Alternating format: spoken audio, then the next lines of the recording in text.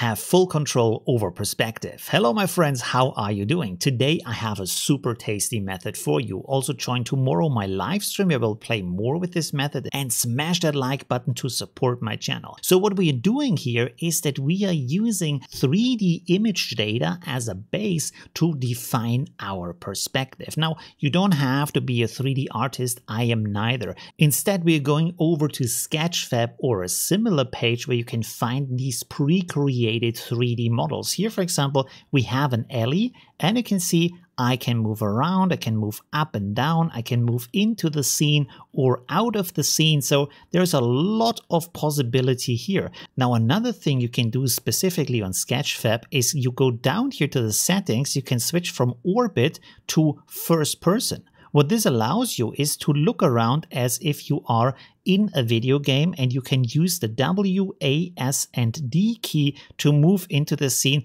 and strafe left and right. So this can be very helpful. And also with your mouse wheel, you can define the speed of walking. So if it's going too fast, set this a little bit lower, and then you can basically float around the scene and set this up in any way you want. If you found something you like, take a screenshot, crop it to just that scene, and save it as a JPEG. Next, we are going over to Automatic 1111, and here I would suggest to you to use ControlNet. Now, if you're working with Invoke or any other UI that doesn't have ControlNet, you can also try to do this with image-to-image render, but of course with ControlNet you have more control over the process. Now here I have already loaded an image, and I'm using depth map because I want to have the spatial perspective in there, not specifically the architectural details. So I'm setting up as a preprocessor depth, and as the model also depth. Now below that you have some pretty important sliders.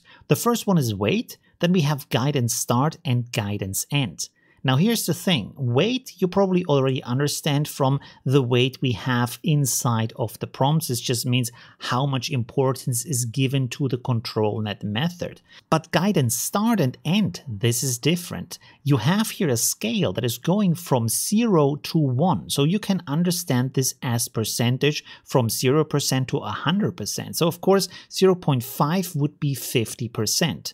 What this means is when you have your render steps, in this case, we have 20 render steps. This would, for example, take 0.5, so 50%, the first 10 render steps to use this ControlNet map, and then the last 10 render steps without that method. Now, this has the benefit that this will already prepare the noise from which the image is coming for 50% of the rendering with that perspective, and then switch over to another perspective later on. So when we have here the guidance start, it would mean that it would not use the control method for the first 50% and then start using it, and the guidance end is defining how long is it going to be used. Test and experiment with this in both directions. Now for an example, let's have the weight at 1 start 0 and 1. So this is using ControlNet for the full weight and in the full render time. Now as a result, you can see on the right side that these two boxes here are also over here in the image. Now because we have here a French village, in this case they are not boxes, but the box shape is still there, and it is very close to what we have as a starting image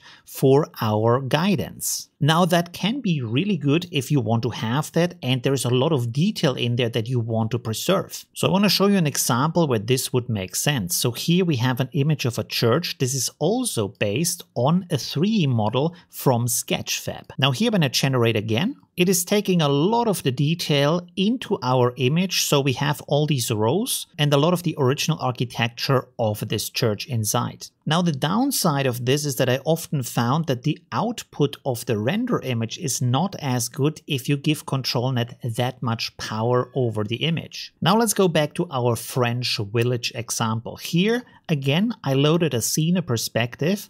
I've set the weight to 1, guidance 0 to 1, so all the way. And when we compare the images, you can see that they are very similar from the details, but I don't think they look as good. It feels a little bit too blocky, a little bit too stiff, and the details in there don't feel like a French village. So let me reduce this and set the weight to 0.8 and then set the guidance scale over here rather short to only 0.4. And you can see in my recording that at the start of the rendering, this is sticking to our ControlNet, and then at the end, it is changing it into something else. Now this has the same perspective, but I think we can all agree that now this looks a lot more like an actual French village. We have a wounded road here, the details make a lot more sense, it's more playful and beautiful. When we click on generate again, you can see that this created the different alley, but still everything feels rather natural. Now let's load a perspective that's lower to the ground and set this to 0.6 instead as the endpoint. I will click on generate again. This is taking the ControlNet longer into consideration and then adding its own details at the end. But what you can also see here is we have the perspective from our original image. Now it looks like a French village and we have the mountains in the background with the clouds. All is really beautiful. Now let's go here and set the guidance end to 0.3. You can see that this introduces more difference to that. At the same time, we have more liberty, but we still have this perspective where the camera is closer to the ground. So this means you can create a lot of beautiful images with full control over the perspective. Now a downside of this method is this will not allow you to create different perspectives of the exact same alley, but it will allow you to create images in the same style of a similar looking village with control over the perspective. Put more details into the prompt to decide over the color of the houses, the style of the houses, so you define more of what is happening in the image. Thanks for watching, I hope you enjoyed this video and see you soon. Bye! Oh, you're still here. So this is the end screen. There's other stuff you can watch like this or that. It's really cool. And yeah, I hope I see you soon. Leave a like if you haven't yet. And well, yeah,